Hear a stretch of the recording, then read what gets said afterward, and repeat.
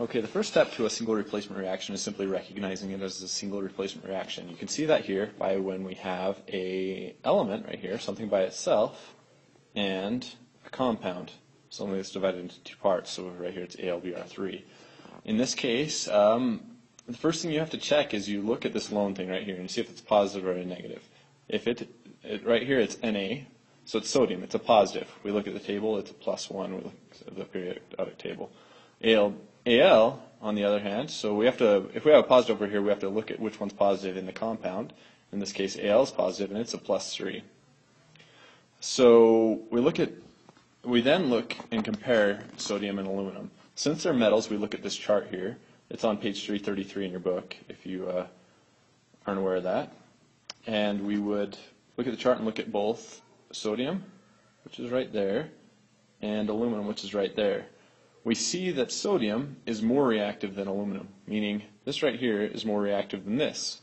So what it's going to do is it's going to take the place of aluminum. So it's going to kick off aluminum from the bromine, so we're going to end up with NaBr. Remember, we've got to balance charges out. Br is 1 minus, sodium's 1 plus, so those balance out. Plus, what's left over is the aluminum that got kicked off right there.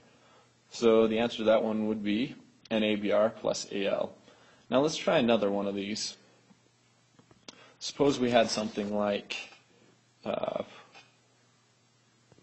KOH,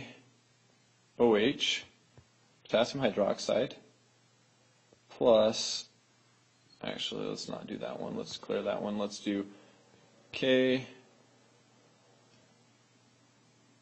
potassium fluoride, plus,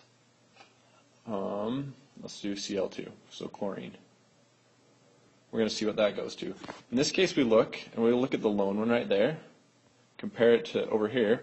See, we have two parts and one part, so that makes it a single replacement reaction.